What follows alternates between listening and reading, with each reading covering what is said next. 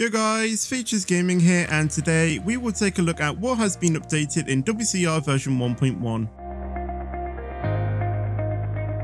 So let's start off with one of the most noticeable changes, which is the GUI. As soon as you join the game, the main menu screen has changed slightly. Just ignore that. Featuring the same buttons as 1.0, but also new ones that take you to the shop and also a brand new feature called Badges and Stats. This new feature is a great addition, as although they may be easy to complete, it shows that WCR may be adding more difficult ones, something some of the Roblox train games haven't implemented. Jobs and passes is self-explanatory, so no need to cover that. This new GUI continues throughout the whole main menu, and after selecting your train en route and spawn in, the train GUI is also different. Going from left to right, the first square shows your destination and your next stop, which also includes the head code, time and distance to the next station. Something I need to pay attention to quite a bit. The next square shows a working speedometer as well with a speed limit in the bottom right, and also the AWS alarm is in the middle. The next one we have is the next signal, which displays the platform you're on at a station. If the next feather signal is illuminated,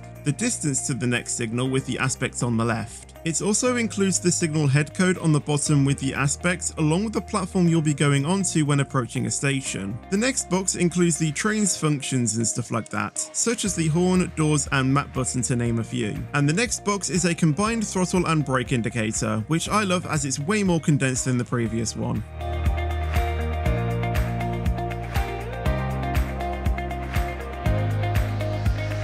So now let's talk about the station updates and upgrades, and there has unfortunately been a station that has been demolished, which is Myrna Docks.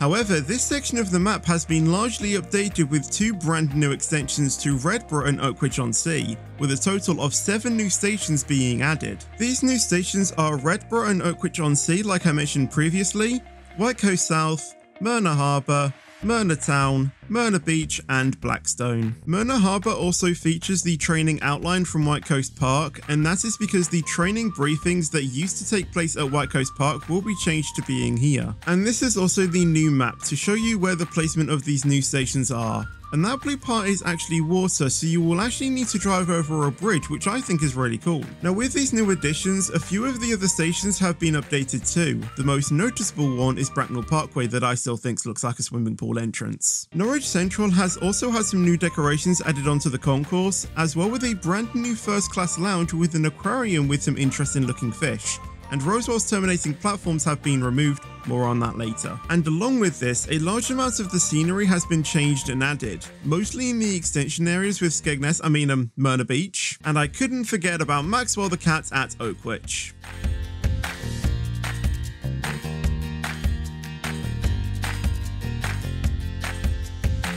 Let's talk about trains now, and there have been 5 new added trains as well as the Class 171 being reintroduced. The 5 other trains are the Class 68, Class 320 and 321 and 323, and also the Class 700. Also remember how I said earlier that Norwich had a first class lounge? Well, there are a bunch of trains now with a first class coach. There is also another update that I love too, which falls under another category, but I will mention it here, and that is if you're inside of a train, it lessens the sound of the locomotive, which is so much more relaxing and immersive. Here is a clip of what I mean.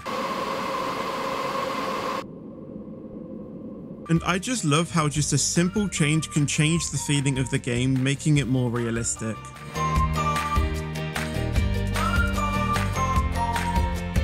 Now unfortunately the routes have been reduced from 1.0 from 14 to 10 if we include the shuttle route only used with the Class 121, but most routes now will feature the new areas, and I am sure there will be more added in the future. R02, which is the shuttle route that was White Coast Central to Myrna Docks, has been moved to Redborough to Myrna Beach because of the demolishment of Myrna Docks. Now remember when I said earlier that Roswell's had their terminating platforms removed? Well, what happens to the Roswell's loop? Well, R05 will now be starting and terminating from White Coast Central instead. Not much to mention here, but there has been a depot added at Myrna Harbour, and also Roswell's depot has been updated too. There has also been a couple of sidings being added too, one at Norwich for the services that pass through the tunnels only, and also one at Myrna Beach for those driving the shuttle route. However, unfortunately, White Coast Park sidings has been removed.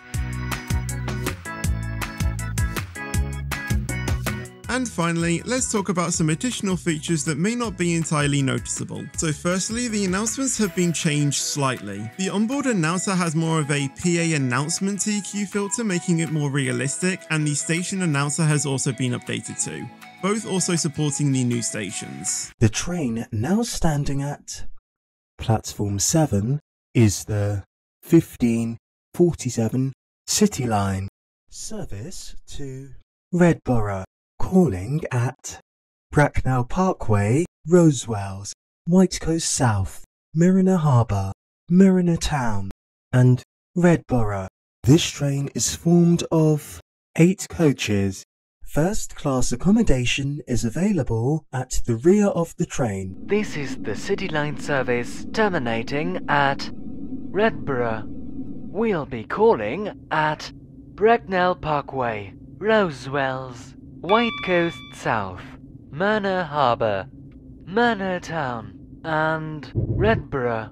The next station is Bracknell Parkway. There has also been a new track model added to the game that looks more realistic. There has also been semaphore signals added too, which also look really good and function properly too. When driving or being a passenger, you can click the archery board like button in the top left to view your current quests, and also a button to return to the menu rather than having to respawn. And in the settings screen, you can now select which lighting effects to display to fine-tune your settings rather than just toggling them all on, sound option to enable ambience and train announcements, and also a feature to change the current time, which is currently still being tested as of recording this, but should be working now if all goes well. And here is a list of the updated platform staff stations. Rosewells has unfortunately been removed. And that is pretty much everything in the brand new 1.1 update for WCR, so I hope you all enjoyed it. I want to give a massive thank you to Trains Forever for allowing me beta access to record this footage and all the information needed to make this video, and all of you for watching, so make sure to leave a like if you enjoyed it and consider subscribing for more content, and I hope to see you all in the next video or stream, but until then, take care and peace out.